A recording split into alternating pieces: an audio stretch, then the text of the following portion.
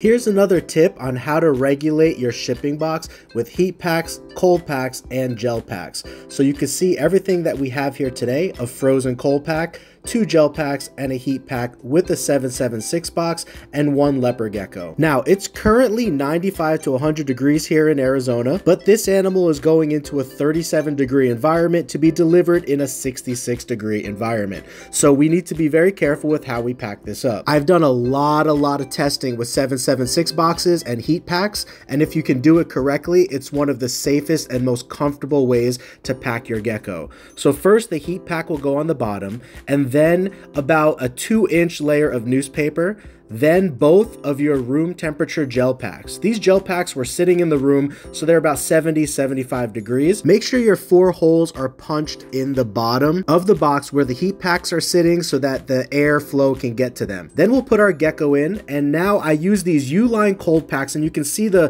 SKU number there, but these are perfect. You can see that on the front it says that it stays colder than ice.